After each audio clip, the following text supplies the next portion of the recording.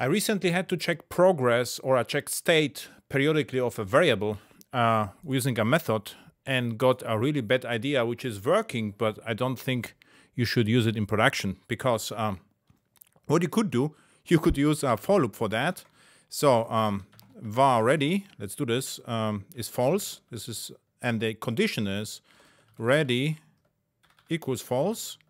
And then what we do is we check or we change or we check the state of the variable invoking the isReady method.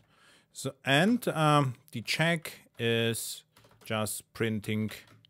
I'm printing a dot until it is ready, and then I can do some work here. So let's see. And